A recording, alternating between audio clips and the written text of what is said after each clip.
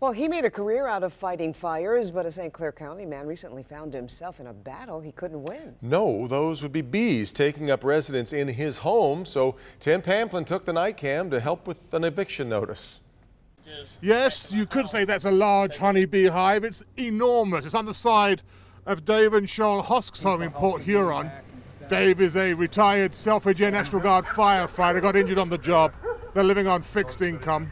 After I pay all my bills, I have like $40 a month to live on, to buy groceries, buy gas. They simply don't have the money to deal with this colossal problem. And that's where Joe Tillman comes in. Joe, the best bee and wasp service in Southeast Michigan, brings out his thermal camera and says, yep, I can take care of this for Dave. So Joe and his business partner suit up. Yeah, I got a good sound. When they heard this couple were in need, he didn't think twice. How are you guys? See, now this is a story not so much about a bee's nest, but about community.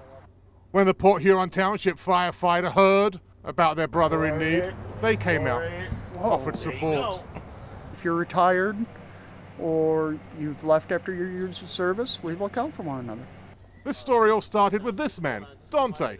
He owns a lawn service and heard about this problem. Nothing he could do. So he got in touch with us. And we got in touch with Joe. And this story's ending is as sweet as the honey. He might have a day or two of activity of the drones leaving and coming back, but after that he would not have no more problems. We took care of it. Thanks to everybody who chipped in to help Mr. and Mrs. Husk to deal with their enormous beehive. That's the scene in Port Huron tonight with the night cam. Tim Pamplin, Local 4. Boy, that honey looked good. I'd love a review of the honey too. Yes, the bit of We honey. should tell everybody at home the bees were not killed. Yes. They've been relocated to a bee farm in Livonia. A bee relocation program. Exactly. All right, Tim. Great story.